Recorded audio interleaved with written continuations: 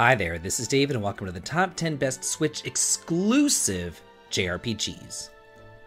Nowadays it seems that everything's multi-platform, and it's hard to find an actual reason to buy one console over the other, or a reason to just not stick straight to the PC. However, Nintendo has always marched the beat of their own drum, and many other games are only available on their console. So here, I'm going to be scouring the massive Switch library to let you know what the best of the best exclusive JRPGs are for the Nintendo Switch. Number 10. Monster Hunter Stories 2: Wings of Ruin. I remember whenever the Monster Hunter franchise first came out for the PlayStation 2, then migrated on over to the PSP, and it was a strange take on the tried and true action RPG formula. Only rather than going from town to town and buying new stuff, as in a typical JRPG, here you're just kind of thrown to the wolves, given a huge open world to explore, tons of monsters to fight, and copious amounts of crafting to do in order to upgrade your equipment, only to then delve further out into the wilderness and fight more monsters, and then rinse and repeat.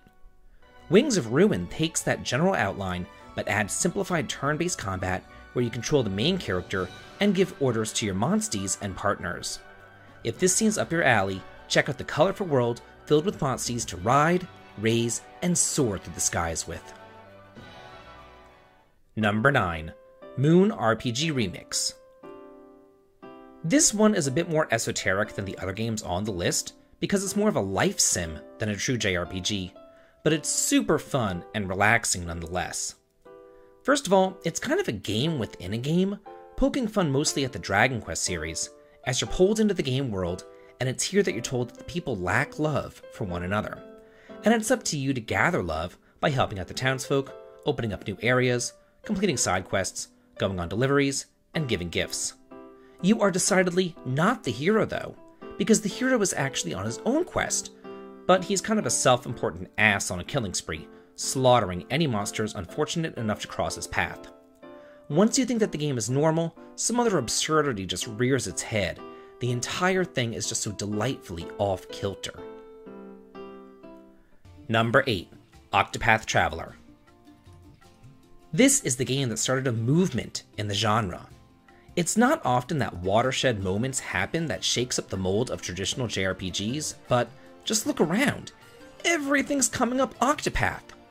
From Triangle Strategy to the newly announced HD 2D remakes of Dragon Quest III and Live Alive. It's all because of this unassuming classical throwback. Here, you follow one of 8 heroes, each with their own story, characterization, abilities, and motivations. You pick your hero at the start of the game, then make your way through the land, with each story eventually intertwining as you meet up with one another.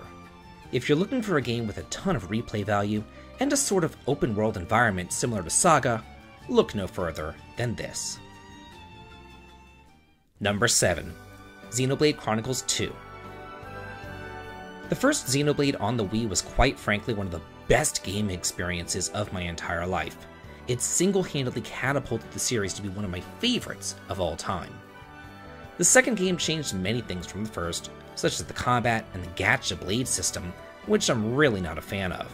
But I can look past that for the beautiful world full of nooks and crannies to explore. The people of All Rest live on the backs of titans amongst the Cloud Sea, and you and your companions are searching for a way to have a true place to call home. Because as the titans wither and die, they sink to the bottom of that Cloud Sea, along with any settlements built on top of them. So you search for Elysium, the Promised Land. And let's not forget about the Torn of the Golden Country DLC, which is a game in and of itself, as well as the upcoming Xenoblade Chronicles 3, yet another reason to buy this console. Number 6. Pokemon Legends Arceus.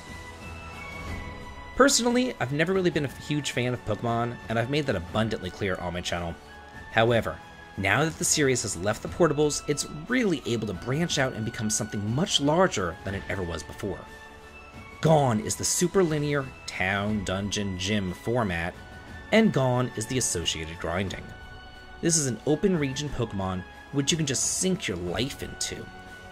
After you get set up in the hub town, you're then set loose to your own devices to capture, research, and discover different areas, secrets, items, and of course, Pokemon.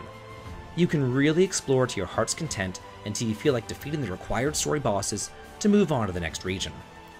This is a great homage to the history of the franchise, while also showing what the future of the series holds. Number 5. Live Alive. As of the publishing of this video, Live Alive hasn't actually been released yet, but that doesn't mean that I can't be excited about it.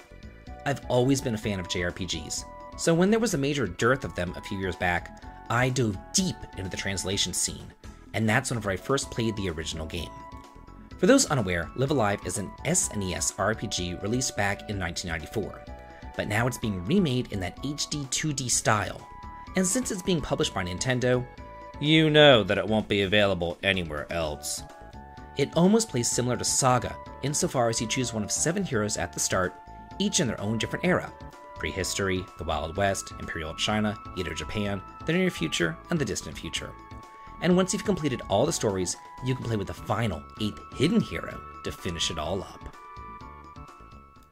Number 4. Bravely Default 2. I love job classes. They just add so much replay value every time that they're implemented in a game. My first experience with them was the first Final Fantasy, and then the legendary Dragon Warrior 3. It's no wonder that these are some of my favorite games in their respective series, simply because each playthrough is so different. Bravely is an unabashed throwback to these simpler times, complete with a world map, challenging turn-based combat, and not too much story to bog you down with either.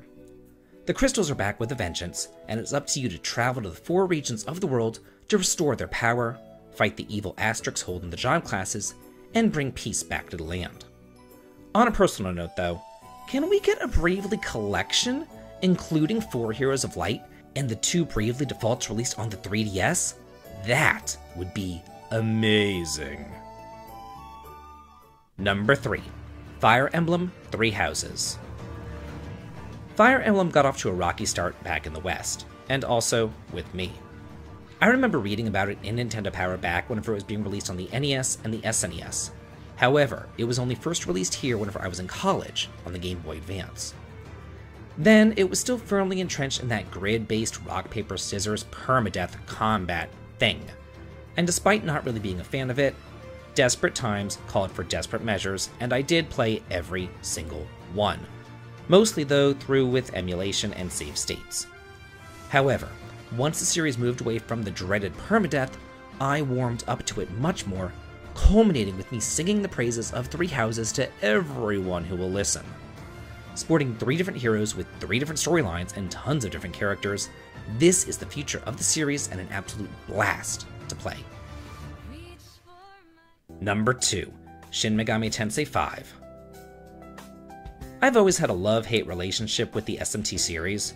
I wasn't really introduced to it until the PS2 era, whenever my nostalgia goggles were definitely off. And while I love Nocturne and Digital Devil Saga, the personas really weren't my cup of tea. I much preferred the simpler, straightforward story, and focus on combat and exploration of the mainline series, so I was thrilled when SMT 5 came out for the Switch. And while it can be notoriously difficult, it's really not too bad if you keep up with your demons, recruiting, fusing, and evolving them appropriately. Slow and steady does win the race here as you make your way further out into the post-apocalyptic landscape. Each region is super complex, filled with tons of secrets. You could spend hundreds of hours exploring and still not find everything. And number 1, Triangle Strategy. I'm a big fan of Final Fantasy Tactics as well as Tactics Ogre, and I'm always on the lookout for a new game in those series. But I'd better not hold my breath since they're kind of defunct. So the next best thing would be a spiritual successor, and that's what we have here with Triangle Strategy. Created in the beautiful HD 2D Octopath style, this is the real deal, following in the footsteps of those greats, but with a few differences. Firstly, it's a bit more story-heavy, with exploration scenes and side quests peppered between each battle, and that can either be a positive or a negative depending on your viewpoint. But some definitive positives are that each character has their own assigned job class, there are no generic units, there's no permadeath, and your choices actually matter. Well, that's it for the top 10 best Switch exclusive JRPGs. If you like this video and what I do here on the channel, please consider supporting me on Patreon for exclusive videos and early access to my content, heading on over to Twitch for some streaming fun, or coming on over to my Discord to chat and hang out. The links to them all can be found in the video description. This has been David. If you like this, please like, comment, and subscribe, and have a good day.